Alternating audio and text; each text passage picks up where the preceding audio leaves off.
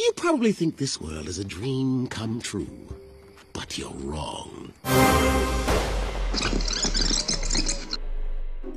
Like 5 years ago, I was gonna be a part of Coraline, the live action version of the film, and some time went by. They came back and decided that they were gonna make it into an animated film, and but I still want to do the voice of Coraline this time. And I did, you know, I thought that it would be so great and such a great experience, and here I am almost 5 years later, and it's finally coming out, and I'm so excited. My mother doesn't have buttons? Do you like them? I'm your other mother, silly. You know, the thing I just remember him feeling so strongly about was that they be real, you know, not caricatures. And so for me, it just came out of the same choices I guess you would make if you were acting in front of a camera, of what is this person's, you know, history, what do they want, where are they at emotionally, what are they trying to get? And so for each of these characters, those were the choices I made. And you know, ending in the most rageful one, you know, didn't come from trying to be the scariest voice I could ever think of. Although we did do many versions of the scary voice, some of which were too scary for the movie.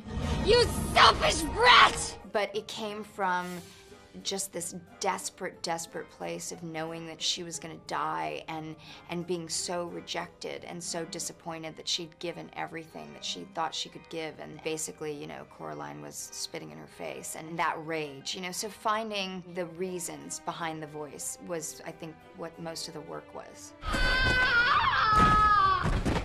Don't leave me! Don't leave me! I'll die without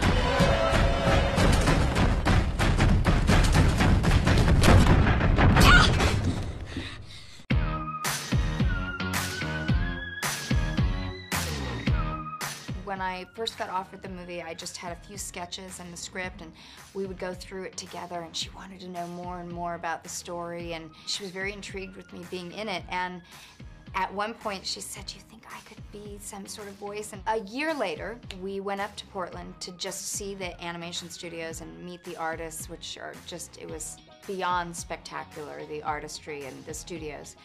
And I had to do some recording. And he said, "I'd like you to record these couple of voices." So she did, and I actually went away, you know, and she was with Henry, and he directed her, and we never knew if they were going to make it into the movie or not. And maybe just a month ago, he emailed me and he said, "So she's actually in the movie," and she was so excited.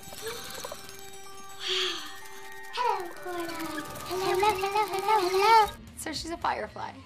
So now we love fireflies even more than we already loved fireflies. One boring blue boy in a painfully boring painting.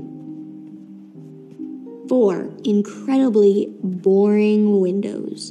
And no more doors. Well, she's so adventurous and she's so curious, and I do share some of those traits, and there's some traits that I don't share with Coraline, but that's what's great about acting, and especially with your voice. I think that there's so much you can do, and I don't think you realize that until you're forced to convey everything through your voice. That's really, really different, and I think it's great to kind of do things that you're not exactly perfectly comfortable with and kind of push yourself to somewhere else. Making up a song about Coraline. She's a peach, she's a doll, she's a pal of mine. She's as cute as a button in the eyes of everyone who ever laid their eyes on Coraline.